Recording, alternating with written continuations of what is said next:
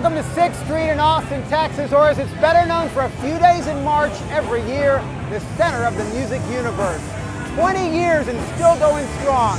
This is South by Southwest 2006.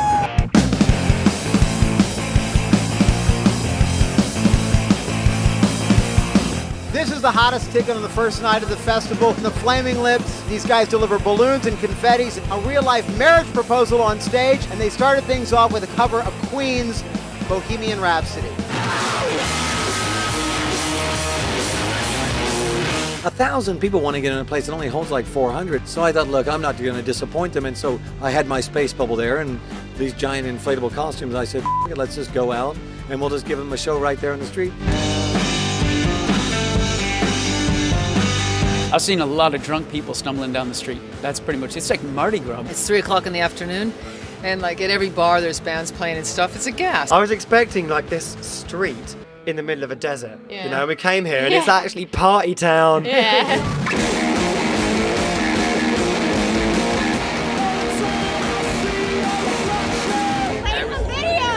I love that. Play some videos, because I am in charge of everything on MTV.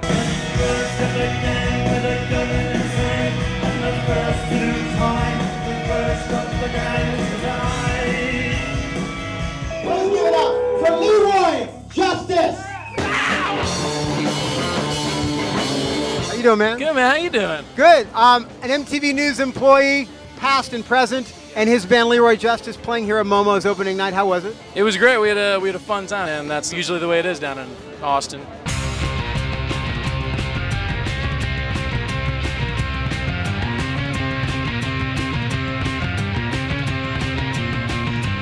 I found Jesus. He's over there. Exactly.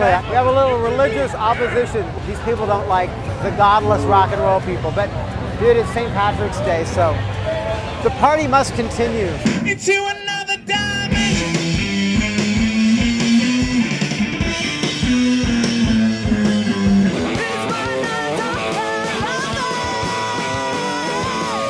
We decided to up the ante a little bit, so we're off to La Zona Rosa, Arctic Monkeys.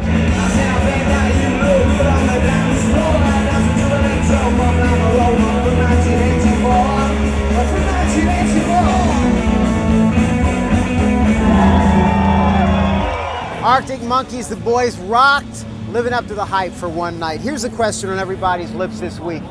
Is it too big? South by Southwest has definitely grown to the point where it's overwhelming at times, but there's no experience quite like it. As our week comes to an end, we'll see you next year in Austin.